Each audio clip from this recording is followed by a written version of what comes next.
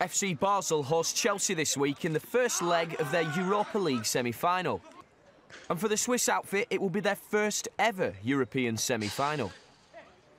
Despite Basel's pre-match billing as the underdogs, Rafa Benitez's Chelsea side may have cause to be wary of their opposition.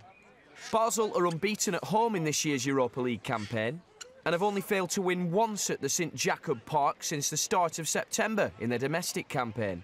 They should also be able to field an almost full-strength side, with Philipp Degen, their only first-teamer, out due to a muscular complaint.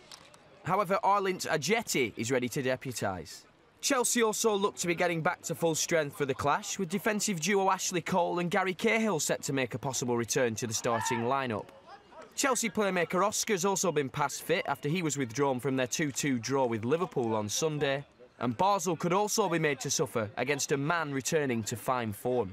Fernando Torres has scored 4 goals in his last 3 Europa League appearances.